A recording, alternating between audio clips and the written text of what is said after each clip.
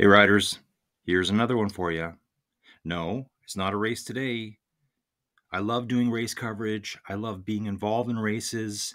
I love just sitting and watching races and commentating. Let me know if you like that stuff. I love doing it. Actually, what we're going to do today is going to just bounce back a little bit. I think I found another little hidden gem for you all to ride.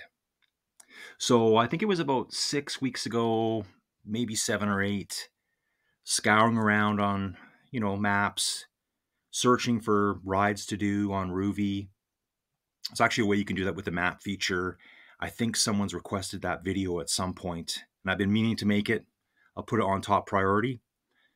So you can use the map to kind of like zoom around and take a look and see where the rides are without actually searching for the names. You'll discover them as you're looking, which is part of the fun. So I did this ride, not this one, the old La Honda, which is a ride I found 6, 7, 8 weeks ago. It's just south of San Francisco. And that little part of the world there's a big national, I don't know if it's a national park, but there's a big park area, forested. They call them mountains there, big hills, that type of thing. But it's world-class climbing paradise for cyclists. There's so many little hills there, going up through these little neighborhoods. It's a place where you see a lot of the big names trying to go for Strava segments. In fact, on this road itself that you're on right now watching, the Strava segment is held by Phil Guyman, another very popular YouTuber. Check his channel out. There's a lot of cool things on there. So what I did today here on this one is I set myself with some virtual partners because I'm riding this alone, and you'll notice that it's a non-AR route. So there's no augmented reality on this one. This is just a video route.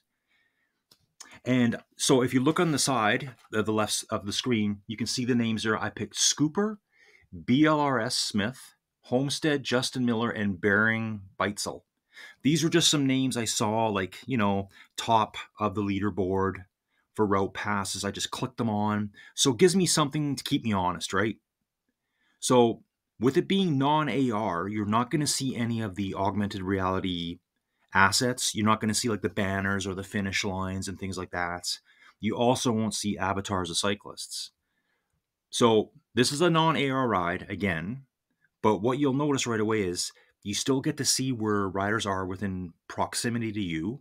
That's on the left-hand side on the leaderboard there, where it says nearby you. You can also tell where they are on the bottom of the profile.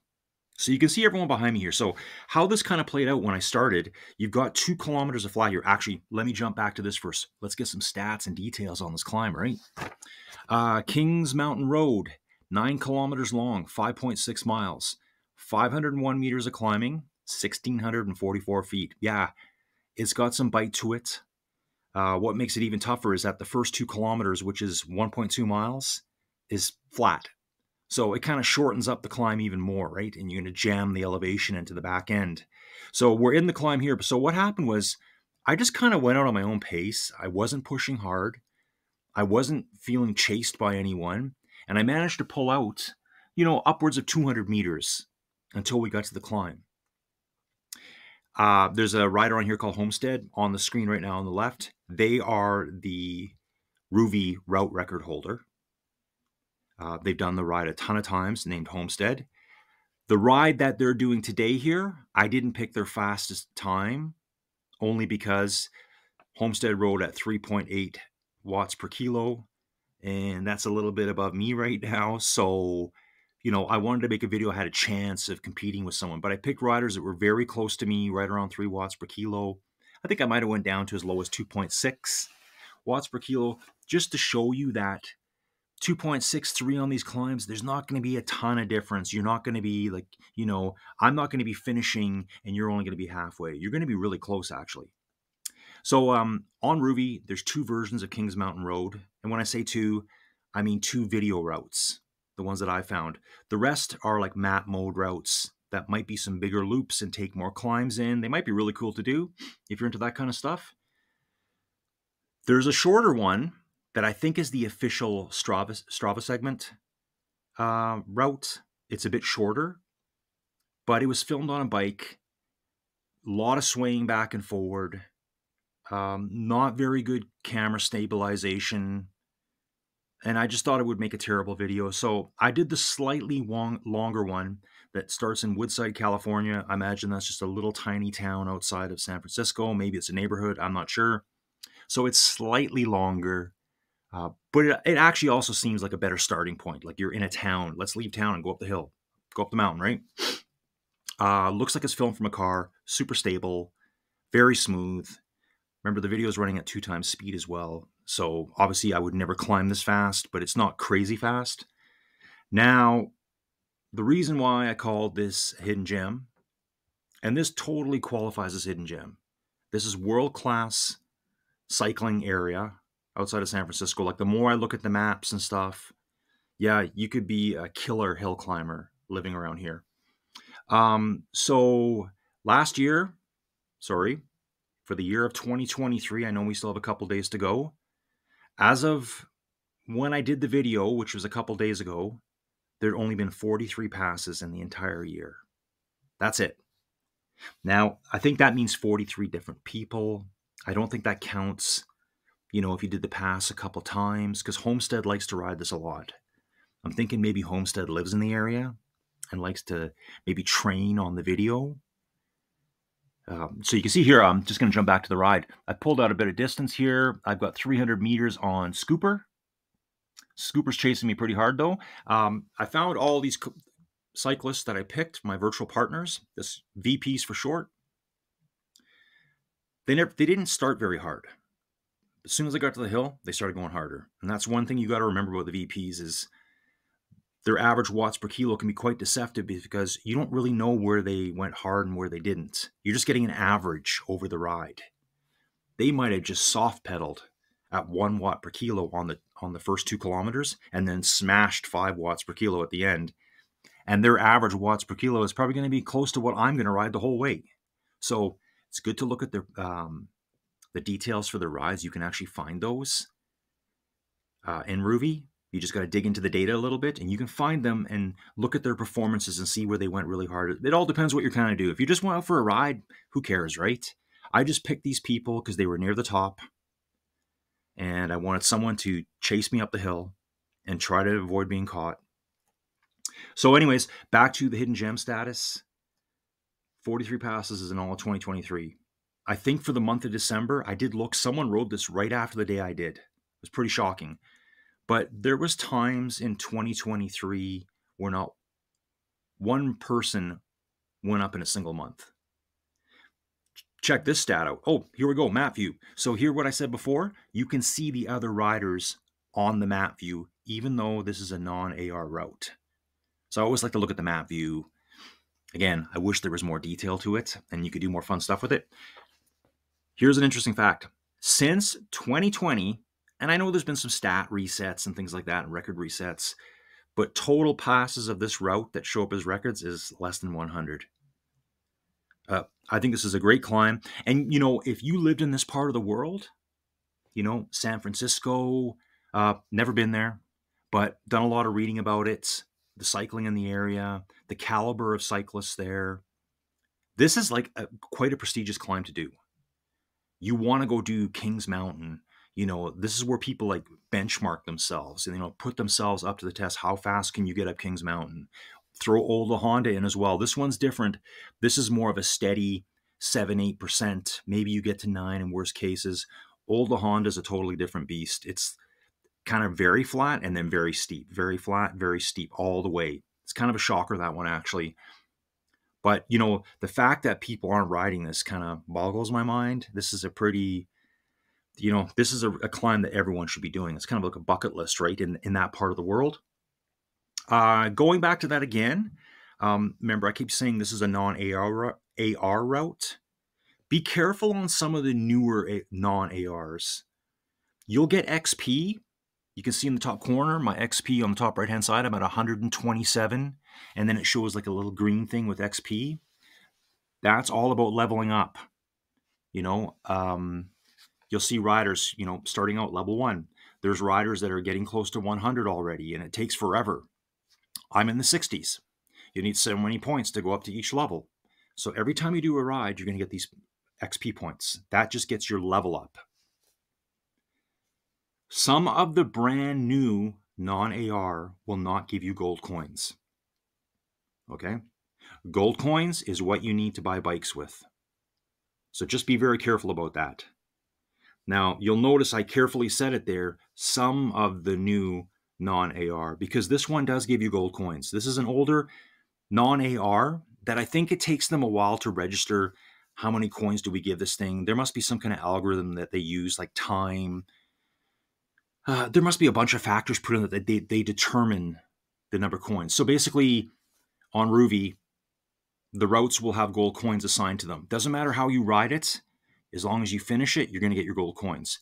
If I hammer it out at 3 watts per kilo, someone else does it at 5 watts per kilo, you do it at 1. We're all getting the same gold coins. Okay? I think it takes a while for them to figure out some of these non-AR routes, how many coins to assign. Obviously, the longer the ride, the tougher the ride, the more gold coins you're going to get. So if you can ride lots of tough, long rides, you're going to get a bunch of coins and you can buy some bikes real quick.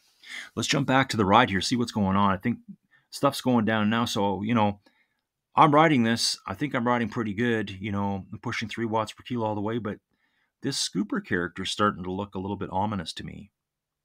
Starting to kind of push up behind me. That 300-meter lead I had before is slowly disappearing. Not really sure what's going on here, but let's just keep an eye on Scooper, right? Yeah, so again, XP, green, gold coins.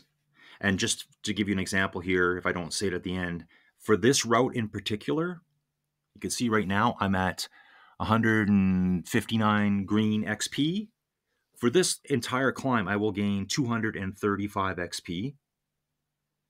It depends what you're doing, but you could probably get, for like say an hour ride, you're going to get 300 XP. Something like that. If you're obliterating yourself, you're like, I'm going to induce a heart attack today, you probably get 400 XP per hour, something like that. However, I'll also point out that for this ride, I gained 306 gold coins. You won't see that until the very end. It doesn't accumulate on the side like the green XP does. So this is definitely a hidden gem. Great climb. I'm going to look more at this race now and see what's going on. So I like these because, if there's no one online, I can always pick some VPs, virtual partners again, to keep me honest. If there was no one here, maybe I wouldn't try to ride at 3 watts per kilo all the way. I might get lazy. But I know Scooper's starting to breathe down my neck now. So, here we are again. Maybe I said it about 45 seconds ago, a minute ago. Now we're just barely over 100 meters of separation. So I think Scooper's a pretty good climber. Maybe they're a lightweight. I don't really know. I didn't look at any details or any stats about them after the fact. I just did the ride, enjoyed it, put a check mark beside another climb on my list that I wanted to do. Ooh, some nice little steep stuff here. See here, we're at 13% just quickly. And, I know myself, I would love to see more map view. I'm going to try to keep doing that more and more. Like, I'd love to see the more of how big the switchbacks are here, what we're climbing up through. I just forgot to keep clicking back and forward on it, right? Look at this now. Scooper's really coming back on me hard now. So as I'm clunking along, just kind of grinding my way up in the 70 RPMs, I'm sure Scooper's flying along at 90 to 100 RPMs, quickly catching up with me. The rest I'm not concerned about. The rest I'm holding off. We've got 1.4 kilometers to go, 100 meters of climbing, so we still got a good chunk of climbing to do. It's probably going to average like 10% over the last kilometer, 9 to 10%. To make up those numbers. And here comes Scooper. Scooper's going to come flying by me. So again, you're not going to see the avatar go by, but look at the nearby U list on the left side. 1 meter behind me, 0. They're ahead of me now. So they've now moved ahead of me. Can't see them. So you got to be careful here. If you were like really competitive and you really wanted to set a route record up here, this is where it's kind of hard to see what's going on because you really have to just look at that number. because you have no one to follow at this point. You're just looking at a number slowly growing away from you. And it's just hard to bring them back when it's just that number looking in your face. Okay, so a little map view here. I wanted to see what's going on. So you can see they're just around the bend from me. They're the green bubble, and you can see my name behind me. Everyone else has fallen back by more than a kilometer behind us. So it's me and Scooper fighting out for first and second, but Scooper is definitely pulling away from me. You know, we're putting out, yeah, I'm putting out less power here. I'm only managing to get out into the high 2 point, high twos, maybe low threes, and it seems Scooper's just putting out a little bit more than me. Probably a lot lighter climber. We're leveling off a bit. Maybe I can pull them back here a little bit. Okay, yeah, I'm getting a bit of power down here. If I can get over 3. And the whole time I'm doing this, I'm thinking I'm pulling them back. I'm like, yeah, I'm getting them. But they're slowly getting away. So it's like, what's really cool is that it's fun to pick the virtual partners because you won't know how they're going to ride. It's a gamble. Even though you could say, well, all you got to do is just ride more power than they do and stay ahead of them, get a lead and stay ahead. Well, stuff happens, right? You get tired and all of a sudden they're just smashing watts and they slowly start to pull away from you. We're less than, we're at 600 meters to go now, and now he's got a 100-meter lead on me. So Scooper here, I mean, look at Scooper now. Look at the power. It seems like Scooper on their ride just smashed the last kilometer and a half. So that's another thing to consider too when you're picking your virtual partners. What were they doing when they set that time? It might have been a race event. So like they were having a race where they were all sitting together, and then Scooper got involved in a huge battle against someone else and had to blast out all those watts. These people that I picked, they may have raced months apart from each other. So I don't know where they came from, what they were doing. Were they doing a time trial up the hill? Were they just taking a leisurely ride? Were they involved in a huge race? Probably not, because not many people have done this. But there's so many cool variables. It makes it a lot of fun. So Scooper bested me today, finished ahead of me. Not that far behind, though. Coming to the finish here. Scooper's done now. I'm just finishing up. I've got 150 meters to go. This is a classic ride in California. If you're in San Francisco and you're a cyclist, you know this ride. Remember on these non-ARs to really pedal hard at the end because they kind of slow up like it's going to do right here. And you never really know where the finish is, so I'm slamming it right there. Fun ride. Check this one out. Hidden gem status all the way. You can see the coins right in the middle there. I'm circling right now. 306 watts. I gave it a 5-star rating. I loved it. I hope you can check it out. Catch you later.